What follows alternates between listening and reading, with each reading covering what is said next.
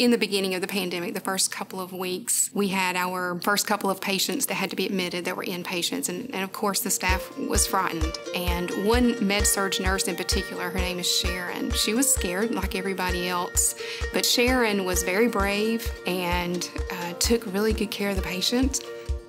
And the next day, we were going to rotate who was taking care of patients in the COVID unit, and she said, "No, let me go again." And so she volunteered day after day in the beginning to take care of the patients to minimize exposure of other staff.